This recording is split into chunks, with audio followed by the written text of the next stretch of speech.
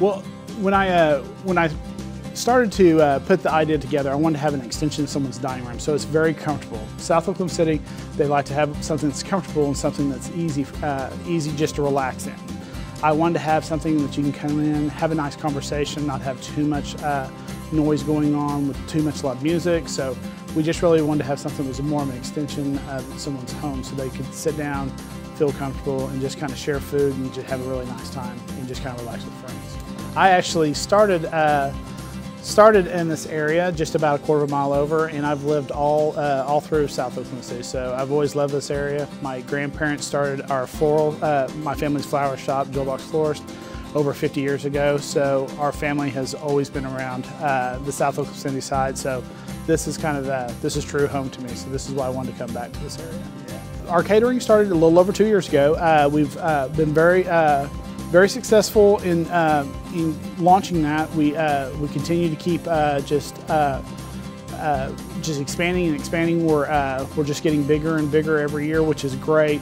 And that led us into having the bistro. We worked so hard with the catering that people were starting to say, you need to have something in South Oklahoma City to kind of really showcase some of the things that you do in your culinary.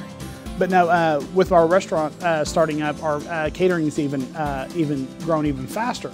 And it makes it much easier for me to be able to really showcase, since we are new, being that you would have a party for friends, you really want to know the food that you're going to be having.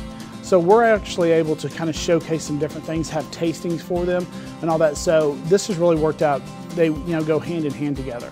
And our room is set up where we actually can have small events inside this room also. We have the ability to cater for up to 700 in different locations, south, north, and central Oklahoma City, in different beautiful halls. So we are able to do many different types of events, everything from seated to buffet to appetizer to just really fun, interactive weddings that we've done. We have the ability, especially in the floral side of it, I've always learned to introduce different flowers, colors, and with my culinary, I found all kinds of new different containers and all those, so we kind of put those things together. So we love interacting. We love all those interactive things. Full service. Full service, yes, yes. Well, tonight, one of the things that we're doing is we're doing corn dogs, but we've taken a twist on that. We're doing a smoked salmon corn dog, which we'll be showcasing you here today. We have some things that familiar for everybody, stuffed mushrooms, but our stuffed mushrooms is a little bit different. We actually do seasonal, so we have kale that just came in, we have farro, so we're actually taking those together, binding them together, and making a beautiful stuffed mushroom that we actually flash fry very quickly. We take that right back out, but then we put that under a little beef demi, so it's a little bit more upscale, but at the same time, it's those notes that you always remember as a kid having stuffed mushrooms. So it's just a little bit of a twist, and we try to put a little bit of a healthy kick in there with the fresh kale. And so we have a lot of the seasonals that will be coming in.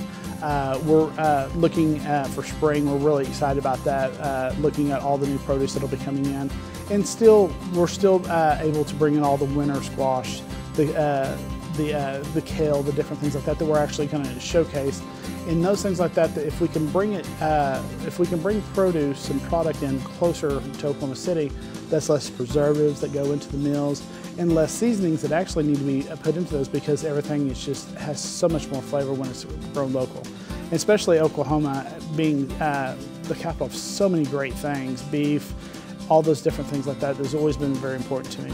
Even going all the way back to the Governor's Mansion when we did Made in Oklahoma, we did all those things. I would always try to bring Oklahoma products and involve them with whoever might be coming from out of state, out of country, and blending those two together and showing how a state of Oklahoma and the guests that be coming in, how that we could put those things together and really form a great union together. And so that was one of the things that we really did enjoy doing. We are on the northeast corner of 104th and Southwestern. We are in the Shops at Pelagio Center. We are open Tuesday through Friday from 11 to 2 for lunch, Thursday, Friday, and Saturday night for dinner from 4:30 to 9, and then now we just opened up for brunch. So we're opened up for brunch on Sundays from 10 to 2.